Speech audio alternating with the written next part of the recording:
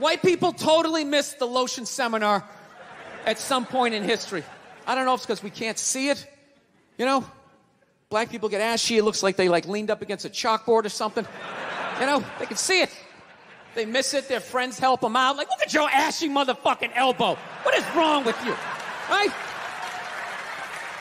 We miss that shit the way black people miss the whole register your weapons summit. Right? Just never got the information. The amount of rappers who've been busted for the unregistered Glock in the car just blows my mind. It's like, why would you do that to yourself? Do you just want to make an album over the phone? Is that what it is? Is that like the new auto-tune or some shit?